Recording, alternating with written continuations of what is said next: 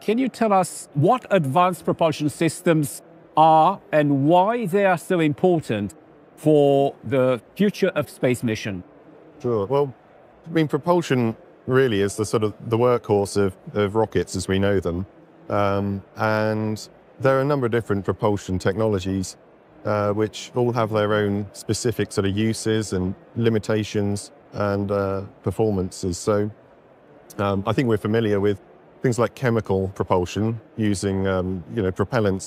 That's been well developed and is the sort of the backbone of our launcher industry. Solid rocket boosters, they've been around for a long time.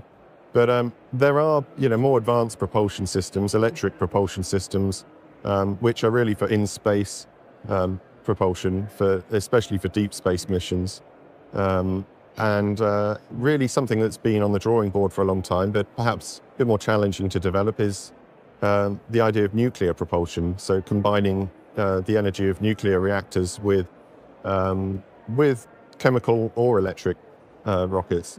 So I think as we become more active in space and start building more infrastructure in space and want to go deeper in space,